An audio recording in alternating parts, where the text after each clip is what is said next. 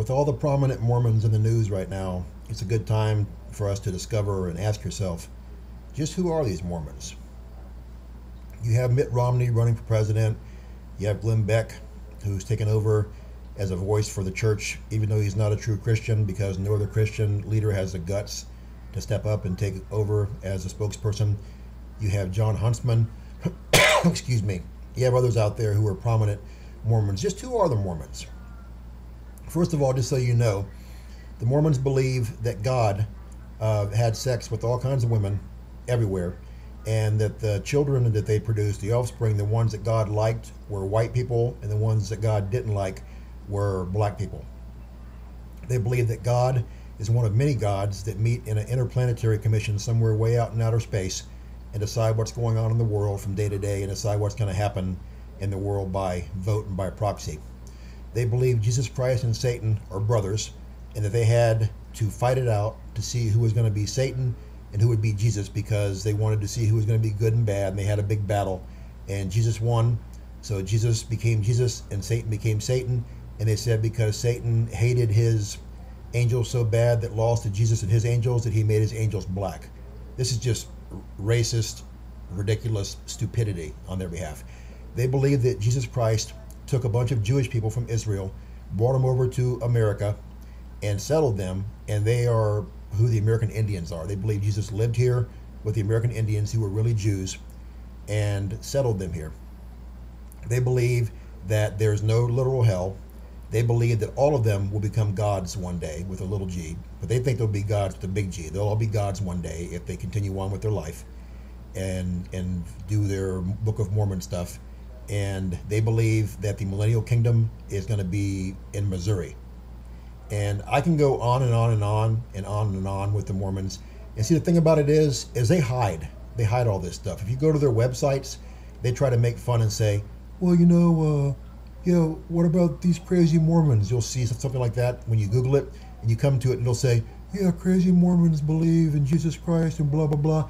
They try to hide things. The Book of Mormon is explicit what they believe. And all these people that I mentioned believe exactly what I told you. They're trying to make you think that they're real Christians. Even Beck. I'm not saying Beck's a bad guy. I think that he might mean well. Inside his soul, he might have good intentions somewhat, but he's trying to recruit you into Mormonism, just like Mitt Romney, John Huntsman. They're like the Jehovah's Witnesses. They are big, major recruiters into their religion. It's a shame that true Christians don't recruit like they do. If we did, imagine the difference we could make in the world. But Mormons are not Christians, okay? They're far from it. Their religion is satanic, okay? It's evil. And I don't care what anybody says, the facts are the facts are the facts, and they can't be changed. And no matter what they try to tell you, no matter how they try to spin it, it's the truth. So understand if we're even here in November, which I have serious doubts we will be if we're the true bride of Christ. But if we are here, understand that if you're voting for Mitt Romney because you think he's a Christian, he's not a Christian, okay? His religion is of Satan. And of course, Mr. Obama is not a Christian. He can say he's a Christian all day long. Talk is cheap. Anybody can talk the talk. Who can walk the walk? And Jesus said we'll be known by our fruit. Mr. Obama's fruit is rotten.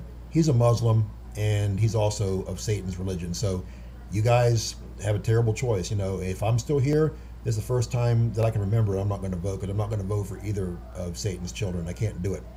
So just understand who these people are. So many Christians worship Beck, and I'm sure I'll lose friends on this video, because I always do. Whenever I tell the truth about Beck and what he actually believes, I lose lots of friends. But I'm not here to make friends. I'm here to make disciples of Jesus Christ, to make you ready to go to heaven and to show you the truth. That's what a watchman does. A watchman doesn't have a popular job. A watchman's not the person you pat on the back and say, hey buddy, how you doing today? Hey buddy, yeah, you're my best friend. No, the watchman doesn't have that type of camaraderie. The watchman is hated by a lot of people. He's despised by a lot of people, but he's also listened to by many people. If you refuse to listen to what the watchman tells you, then your blood is on your own head. If we don't tell you the truth, your blood's on our own hands, and we're not going to have your blood on our hands. We're responsible to God as teachers, as leaders, that he puts us in a position of leadership to teach and to show and to let you know what the Bible says and what the truths are with what's going on around you that can hurt you, because the watchman's the first person to die. We take the danger head on and warn the rest of the flock. So that's just a brief little synopsis about the Mormons. You can look up and find a lot more stuff. That gives you enough right there to let you know how crazy that their so-called religion is. And that's why I say all the time, religion will not get you into heaven. Only a pure, honest relationship with Jesus Christ as your Lord and Savior, living the way the Holy Bible says cover to cover, will get you into heaven. Religions will take you nowhere but to hell if Jesus Christ is not the center and the only person that you serve. And the Holy Bible is the only book that you serve, not a Book of Mormon or anything else. Let's pray. Heavenly Father, I pray for discernment amongst the flock, that they can understand who all these charismatic people are that come out of the woodworks who are Mormons.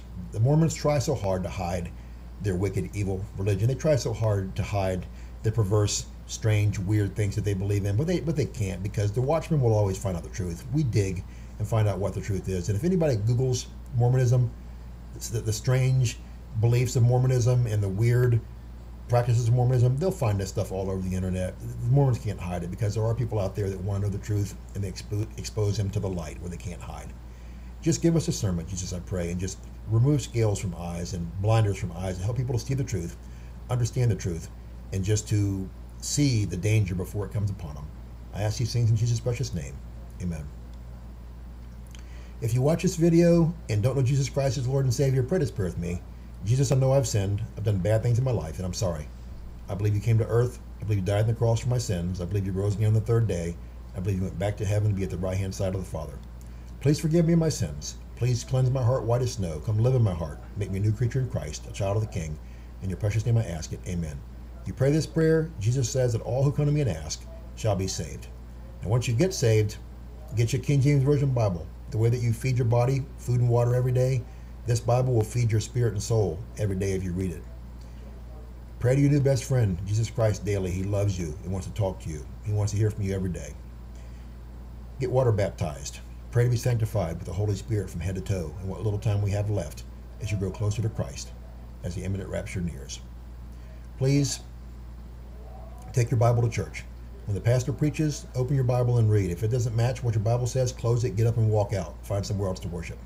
If you have questions, comments, concerns, you want me to pray for you for anything from a terminal illness to a sick pet or anything in between, you want someone to pray that believes, just contact me. I have the gift of faith, mustard seed faith. I prayed for it, didn't earn it, but God gave it to me. And praise the Lord, I have mustard seed faith now, and I believe. My faith can never be shaken. I see God perform miracles constantly in my various ministries on prayer requests for people, all by the praise, honor, glory, and power of Jesus Christ. Never Paul kid, I'm nothing, nobody. I'm a slave, the least in his kingdom, a tiny fish in a huge pond. But I will pray for you every day if you ask me to, believing God will answer all my prayers if I pray in his holy will. Please share the link to this channel, this video, or other videos with friends, neighbors, co-workers, with loved ones, with strangers. Drop it in a blog somewhere. Plant the seed and walk away. Let God water it so it can grow. We have to get the word of God out the way it's written, not the soft soap, candy cane, fluff, cotton candy stuff that's preached nowadays, but the meat and potatoes with a side order of key lime pie. The hardcore Bible, the way it's written, the way I preach it here. Not because I'm anything, but because God is everything. I love you guys, and I pray for you every day. May God bless you. Thanks.